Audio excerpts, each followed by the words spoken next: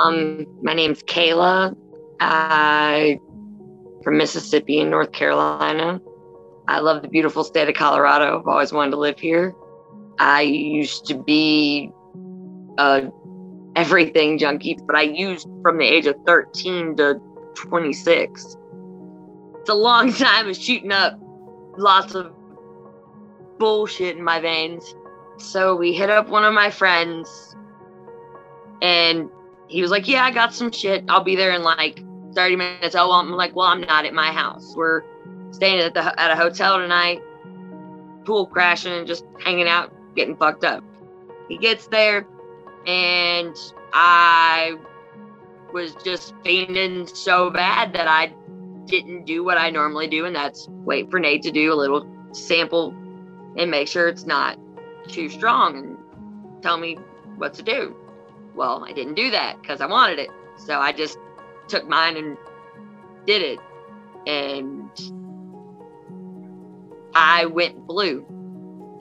Nate freaked out.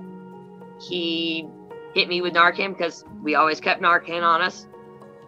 Obviously, me being a heavy user, bad shit going around. Never know whose life you're going to save. Everybody's life matters. He hit me with it, kept reviving me, and got me back.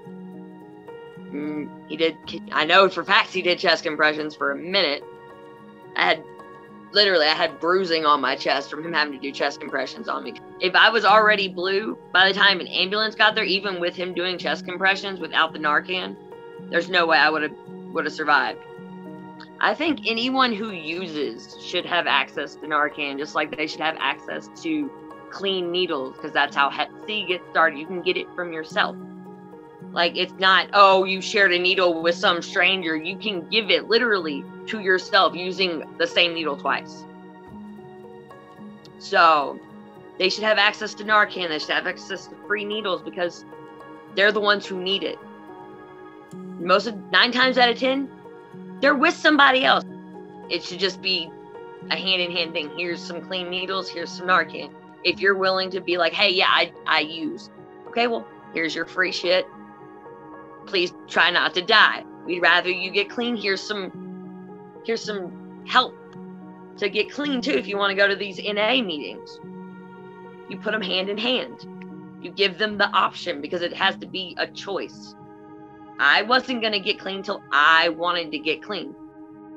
I wanted to get clean. I'm 2 years clean.